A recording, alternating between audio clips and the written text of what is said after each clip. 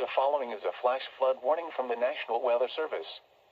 Flash flood warning remains in effect until 1:30 a.m. Tuesday for east central LaSalle and southwestern Grundy counties. At 10:07 p.m., Doppler radar indicated nearly stationary heavy showers and thunderstorms along and near the border of LaSalle and Grundy counties. Trained weather spotters and law enforcement reported flash flooding in the area, including in and near the town of Seneca. Between 2 and 5 inches of rain have fallen. Additional rainfall amounts of 1 to 3 inches are possible in the warned area. Flash flooding is already occurring. Hazard: significant flash flooding. Source: trained spotters reported.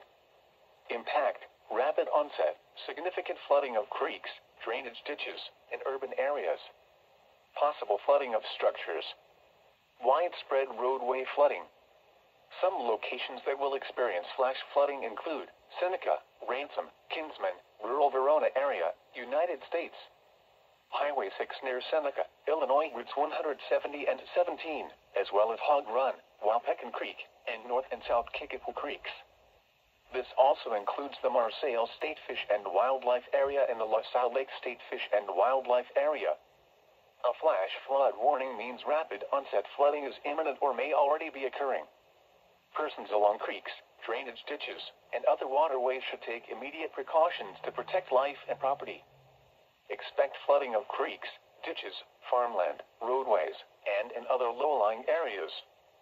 Be especially cautious at night when it is harder to recognize the dangers of flooding. Turn around, don't drown when encountering flooded roads. Most flood deaths occur in vehicles. The following is a